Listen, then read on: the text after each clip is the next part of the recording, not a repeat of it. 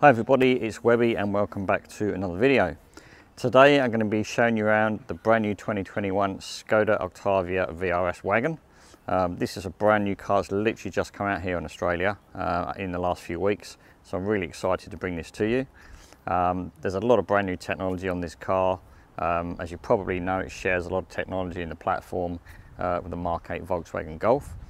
So if you've seen one of those or you've got one of those, you'll obviously see a lot of similarities. So yeah, let's get stuck in, let's have a look around the car. And yeah, I'm quite excited to see what this is all about. So let's start at the front of the car, where you can see lots of different styling cues for this brand new model. There's lots more sort of sharp creases and lines, things like here on the bonnet. Headlights have all changed, the front grille's changed. It's a completely different design. And I have to say, I think it looks fantastic. You can definitely see the German influence on this car, because if you took the badges off, you could easily be mistaken for thinking this was a Volkswagen or an Audi, which is obviously all part of the same group. Under the bonnet, we've got the same 2-litre turbocharged 4-cylinder petrol engine as you'll find in the new MK8 Volkswagen Golf. So that means 180 kilowatt and 370 newton meters of torque, put to the front wheels, driven through a 7-speed dual clutch transmission. So looking at the new Octavia from a side profile, and again you can see all these sort of angular lines down here. It's definitely got very much of an Audi look about it. Again, take the badges away, could be an Audi A4, an Audi A6. That's how good this new Octavia is.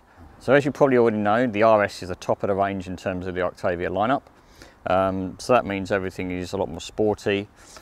We've got things like these fantastic looking 19-inch wheels, we've got sport suspension. And then when we come around to the back of the car, this is actually my favourite view of the car. I love the new styling of the car. The different shaped rear bumper, the new rear tailgate, the new rear lights, and I love the way this new Skoda badge is now in gloss black in individual letters as opposed to just a round badge that you used to have before. You've got your VRS badge in there, you've got these lovely gloss black inserts down the bottom of the car, and there is actually real exhaust under these little bits of trim here as well, which is good to see. But yeah, in terms of rear styling, I think it looks absolutely fantastic. And the Octavia has always been available as a wagon and a sedan or a saloon, depending on where you're from. But the wagon, strangely enough, has always made up the bigger proportion of sales. A bit like things like, you know, with Audi put all their performance cars as wagons. RS4, RS6, they're all wagon body shapes. So buyers of the Octavia have lent towards the wagon for its more practical sort of carrying capacity, I suppose, if you like. So if we look inside the boot, we can actually see why so many people buy the wagon. There's absolutely heaps of space in here, and it's nicely proportioned as well. There's no sort of cutaways with the wheel arches and lost bits of space. It's a very practical way of looking at things. So this sort of 3/4 angle is another sort of great piece of styling as well. I love the way the rear lights wrap around to the rear 3/4 panel, and it looks like these rear wheel arches are a bit puffed out as well, even though it's just because the car sits a bit lower and we've got these 19-inch alloy wheels. But just the whole styling exercise of like the rear coming around to this sort of rear panel here just looks absolutely superb. And in terms of pricing, the RS wagon starts at $49,000 plus on road costs here in Australia. The only options you can have are the sunroof that I mentioned earlier, plus also a premium pack, which I'll show you some of the features of when we get inside the car. So let's do that next. Let's have a look inside and I'll point out the new interior of the 2021 Octavia RS. So stepping into the new RS, and immediately you can tell the difference from the previous model. The whole dashboard is redesigned, feels much more premium, but it also feels fairly uncluttered as well, which is quite nice. There's not buttons everywhere, something I'll come to a little bit later when we talk about the infotainment system. But it just feels a nice place to be. There's lots of high quality materials like the suede up here on the dashboard, the nice red stitching on there around the steering wheel and also on the seats. So it does make you feel like you're in a special car. As I said, this car's got the premium pack on it, part of which are these electrically adjustable and heated seats. They've also got a memory function and a massage function as well. So there's plenty going on with the seats, which is nice to see. We also get things like a head-up display. We've got adaptive chassis control. We've got an upgraded Canton speaker system. So they've really gone the whole hog in making this car as good as it can be. Coming up to the dashboard, we've got this full digital screen in front of us there. So everything is controlled via the buttons on the steering wheel. So trip computer, you can change all your displays, adjust all your different functions on there, which is quite handy. Now coming across to the new infotainment system on top of the dashboard, it has come under a bit of criticism from other videos and reviews that I've watched and read, because they're saying that not enough of it is actual physical buttons, but I actually think it's okay. I like the fact the Apple CarPlay is wireless. You've also got a wireless charging pad for your phone as well. But then you've got things like your temperature controls for your air conditioning, your heated seats are on there as well. Obviously you control all your Apple CarPlay via touchscreen. But then you've got your menu buttons there as well, so you can go in to adjust all your different settings on your car. Your home button will give you a mixture of like your navigation, your radio, car and phone settings. So it's actually quite easy to use. The volume control is a bit of a strange one. You've got this bar that runs across the top of the dash just under the screen. Takes a little bit of getting used to, but again, like anything, once you've played with it a few times, it's actually quite easy. We come down to some buttons just below the screen, and as you can see there, you've got front and rear windows. You've got your climate control settings, which once you press that, they come up on the screen there. And it gives you some handy shortcuts as well.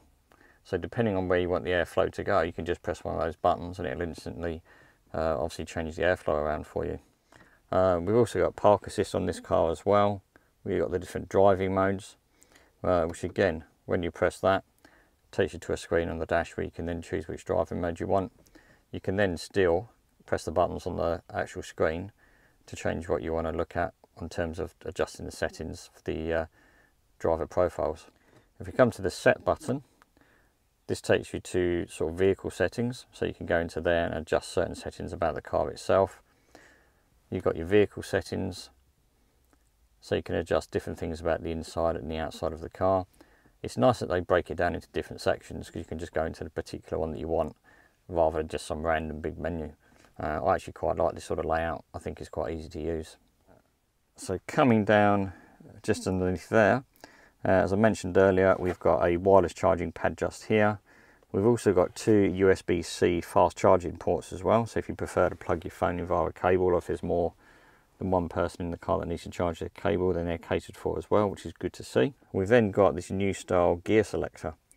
So gone is the old sort of big gear selector that you used to have in the older cars. It's now just like a rocker switch. So we've got the park button just here, and then the gear selector you would just push up or down depending on whether you want to go into reverse or drive.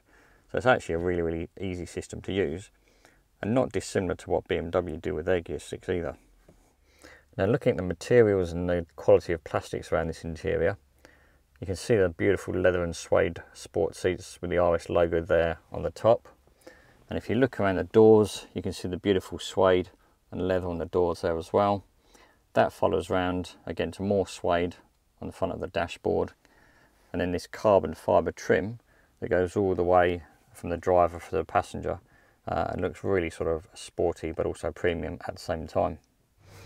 If we come into the back of the new Octavia RS, there's loads and loads of space in here. I've got plenty of leg room. I can stretch my legs out, my feet fit under the front driver's seat, and I've got plenty of headroom as well, even though this car has got the optional sunroof. You've got little pockets on the back of the driver's seat for handy for putting maybe an iPad down there or a book or something for a couple of kids. We've got rear air vents, but we've also got temperature controls for the 3-zone climate control, which is part of that premium pack I mentioned earlier. Plus, we've also got heated seats for the outer 2 seats as well. So just something to make the car feel a little bit more premium. Further down, we've got a couple of USB-C fast charging points as well. So the kids in the back will never sort of run out of battery on their devices, which is good. Some other nice touches are the built-in sunshades in the windows as well. Particularly good on a hot day.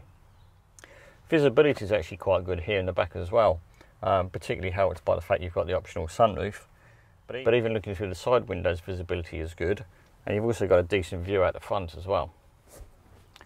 We've obviously got a rear armrest here as well, a couple of cup holders as you'd expect, but you've also got a little ski hatch, which when you fold that up, just means you can put longer objects through from the boot without having to fold the seats down, which is actually quite a good idea. The two outer seats obviously get the ISOFIX child seat fixings as well, which is pretty standard these days. But even as a rear passenger, you don't feel like you're left out back here. It feels really comfortable. It still feels very premium. You've still got all the suede on the doors, which is really nice. So yeah, it's a nice place to be back here. Yeah, you wouldn't be disappointed if you had to sit in the back seat. Geez, this new 2-litre engine sounds fantastic. I suspect there's some sound coming in through the speakers to make it sound a bit more meaty. But initial thoughts are very good. So let's take it out for a drive and see what it's like.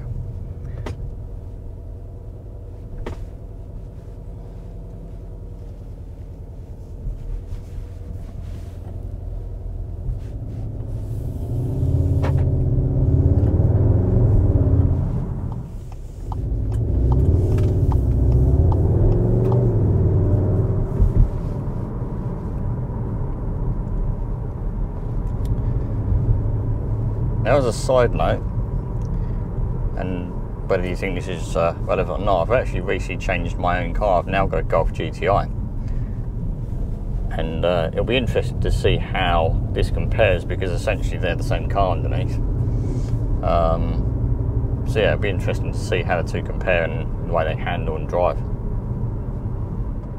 Well, initial acceleration is definitely impressive. Aided by that sort of noise that I mentioned a minute ago from the speakers. It's got a Subaru sort of sound to it. I don't mean that to be derogatory to the RS, but it's got that sort of boxer sound to the engine.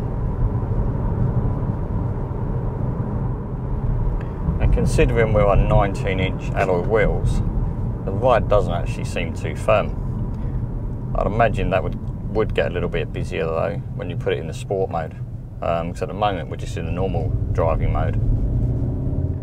I have to say, it does feel a lot more premium and, you know, sort of grown up in here now. You can definitely see where they've spent a lot of money on the better quality interior and nicer materials that they use. And obviously that now justifies the fact that it's a bit more expensive than it was before. This particular version, say with the sunroof, the premium pack, the metallic paint, on road is about $64,000 here in Victoria. So it's not a cheap car anymore. But then when you compare what else you can get for this type of car, then actually it's not too bad value for money. The engine and the gearbox are really well tuned to each other. There's no sort of delay in downshifting when you want to put your foot down a little bit. The engine doesn't change gear too quickly when you're sort of just pootling around town. It's always kind of there and readily available for you. The steering's also nicely weighted as well. When you turn the wheel, you know exactly what the front wheels are doing. Unlike some cars where power steerings these days can be a little bit wishy-washy and sort of over-engineered, so to speak, where you don't really know what the front wheels are doing. But yeah, this is a really good setup in here. As I mentioned earlier, most people buy the Wagon version of the Octavia RS, but I'm actually really keen to see what the new sedan looks like, because in the pictures it looks awesome. That new rear angular styling looks really smart. So just sitting in here, I actually really like the fact there's not too many buttons everywhere. I like the sort of the minimal sort of effect on the dashboard, because at the end of the day, all the settings that you change on the infotainment system, you'll probably only change once or twice until you find your preferences and you stick with them. And then it's only adjusting things every now and then, so I don't really think it's such a big deal to have to use that infotainment system to change settings. It's actually really quiet in here as well. I can't really sort of detect too much road noise from the big 19-inch wheels, so it's actually quite impressive. So there you go, there's the first quick look at the brand new 2021 Skoda Octavia RS. A huge thanks to the guys at Peninsula Skoda for lending me the car for the video. If you are looking for a new or used Skoda, I'll put all their details in the description below. Give them a call, they're a great bunch of guys, so they'll be able to help you out. In terms of the car itself, really impressive. It's a big evolution and a big step over the previous model. There's more tech, it feels better, it rides better. The exterior styling is definitely more modern and up to date than the previous generation as well. And it's just one of those cars that is a bit of a do everything, and actually would be a really good alternative to an SUV. Everybody wants more space in terms of like cabin space, boot space, and that's why people buy SUVs.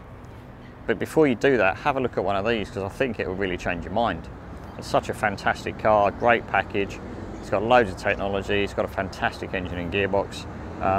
Have a look at one of these before you go out and buy an SUV. If you've enjoyed the video, please give it a like. It helps YouTube recommend it to other people and helps the channel grow as well. Subscribe to the channel and hit the notification bell to find out when the next video goes live, because I've got some really cool stuff planned for the rest of the year. So thanks very much for watching this video today. Hope you've enjoyed it and look forward to seeing you all in the next one.